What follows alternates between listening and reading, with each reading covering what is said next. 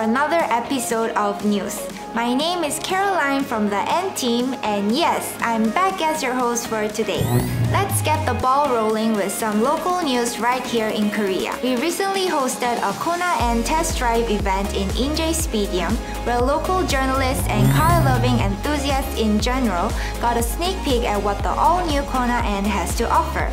They were able to get some time behind the wheel on both the streets and the racetrack, getting full hands-on experience with the different driving modes, to hearing the roar of the true hot SUV. The overall feedback? A wolf in disguise. Meanwhile, on the other side of the globe in Finland, several journalists were able to drive both the i20N and i30N. This racetrack day took place in Vantaa Circuit on a stormy Wednesday, but our beloved i20N and i30N didn't fail to impress.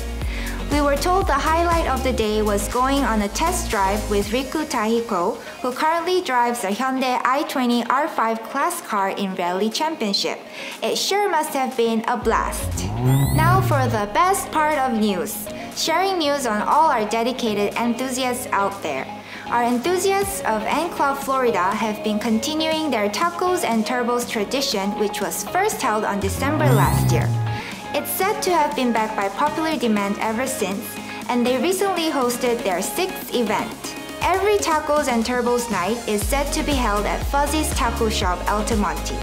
So for those of you in Florida, what are you waiting for? But if you're not a fan of tacos, then stay tuned for another KDM night, which was recently hosted in May. We asked you to better buckle up as we mark the grand start of N racing season. Just in that first week of June, we raced in 3 major racing events, or as we like to call it, the Motorsports Week. We had too many outstanding results, so here's a quick summary. In the ADACE Total 24-hour race, aka the Nürburgring 24-hour race, our Elantra N TCR and i30 N TCR came in first and second respectively, claiming the first ever TCR class victory. Yay! Meanwhile, in the SP2T class, our i20N swiftly crossed the finish line, also coming in first in its class. On the same day and location, our Elantra N TCR took home 1-2 podium at the first WTCR race of the season. Finally, our WRC drivers claimed 3rd on the podium and gained max power stage points at Rally Italia Sardinia. Hip hip hooray to our great achievements!